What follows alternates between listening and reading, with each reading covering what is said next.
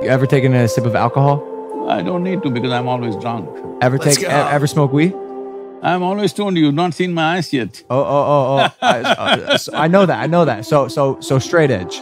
But I'm wondering, as a fellow person who's curious about life to the highest degree, or as you would say, seeking, how have you not had the desire to try? See, you are living in Los Angeles, you think that is where life is. No, sir, I don't. I'm from Ohio. Okay. I heard a lot of overdoses last 2 months.